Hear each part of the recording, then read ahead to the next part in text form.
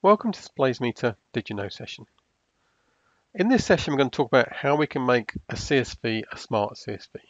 And what we mean by that is how can we combine static data in a CSV file with dynamic data that can be synthetically generated. This allows you to actually be very flexible in having a CSV file that has that great static data that you need, but you can augment it with data that may be relevant for perhaps at runtime. You need a date based on the date of the test. There's lots of other examples. We're going to show you how we can do that.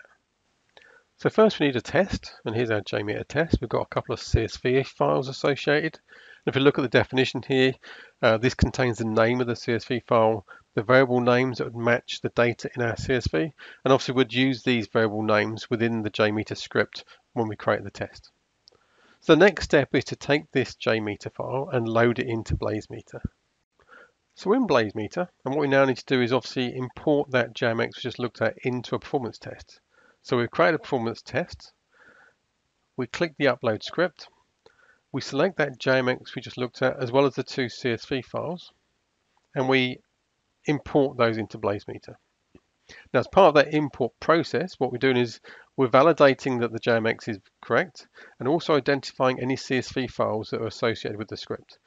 And in the test data panel, we can see there's the two CSV files, and if I extend that CSV file, we can see these are the columns, and also we can then look at edit the CSV to actually look at the data.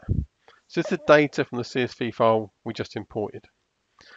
Now, for our test we're about to run, we actually need the date of birth to be for individuals that are between the age of 18 and 21 on the day we run the test. And as you can see, this data is not fit for purpose. So what we're going to do is rename this column that's in the CSV file, just call it date of birth old. I'm going to add a new parameter called date of birth.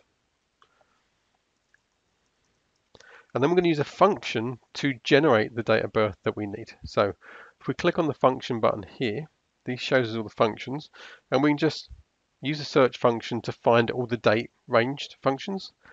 And as you can see, we've got one called date of birth.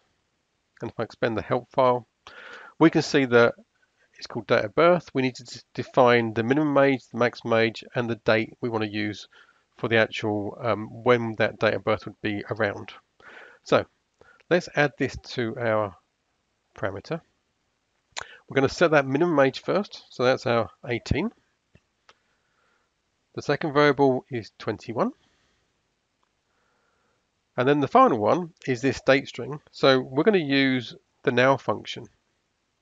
So we just say now. And what this means is at runtime, we will take the date the test is running and then calculate for dates of birth for users that will be 18 to 21 on that particular day.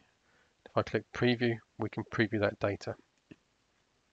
Now, if I look at the data settings, we can again look at our CSV file, but now combined with that synthetic data. So as you can see over here, this is the new synthetic data, which is the data we need. Now this is valid, users between 18 and 21, but we've still got the old data that we might need to use at some point. Now, you may have remembered at the start when we had that JMX, there actually was another column in there in the JMX that we related to, which was called last 3 months. And we need to add that also to our data model. So we're going to add another parameter. We're going to call it last 3 months. Now, what we actually want here is to calculate a random value. So we want to go back up to 3 months. So either go back 1 month, 2 months, or 3 months. So we can use a function that we have called add months, as you can see here. Now that add months actually means you can actually go forward or backwards. So if we look at the explanation here, as you can see, we have add months, we have the date, and then which way you want to go forward or backwards. So we're going to add this to our example. Now the first thing we need is obviously we're going to use now again, because then it'll be based on when the test actually ran. And also we need to know the offset.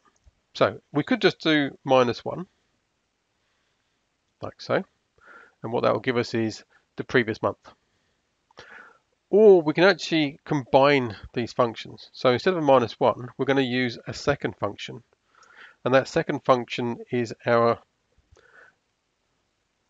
rand int, and the value is 1 to 3. We delete that one there. So what it's saying is we want a random integer between 1 and 3. And now what we get is, instead of just going back 1 month, we might go back 1 month, 2 months, or 3 months.